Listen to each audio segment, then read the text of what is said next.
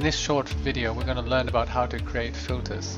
If you look at the top of the screen here, you'll see it says no filter. So these are all the tasks since the start of the project. There are some that have been archived, some which are complete, some in progress, some planned, and some in the backlog.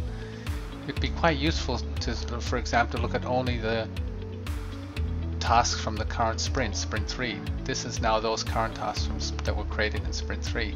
There's one that's been left in the backlog. There is one that's still in progress and two that have been completed. Suppose we wanted to create a filter.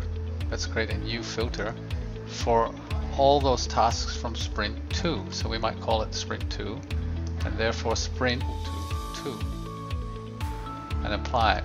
And then we now have this filter. We can, whenever we want, we can take away the filter. The very filter to make is current and future sprints. Let's have a look at that one. Suppose we were in Sprint 3.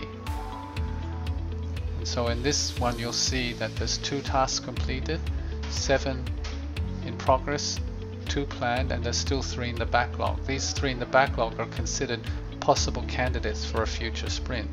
Let's look at the definition of that by going to Edit Current Filter.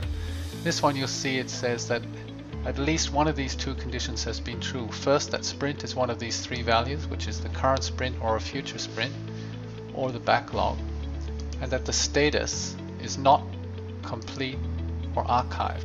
If it's complete or archived, that means it's from an older, earlier sprint and it's not going to happen in the future. So if we apply this sprint, we get this picture. When you first log into Smartsheet and you don't have any filters, I highly recommend you create this current and future sprint. One of the problems, however, is that every time a sprint is completed, you have to update it. So after, you'll have to come and edit it, and you'll have to add, for example, Sprint 4 or Sprint 5 or Sprint 6 as you go through your 2-week cycles.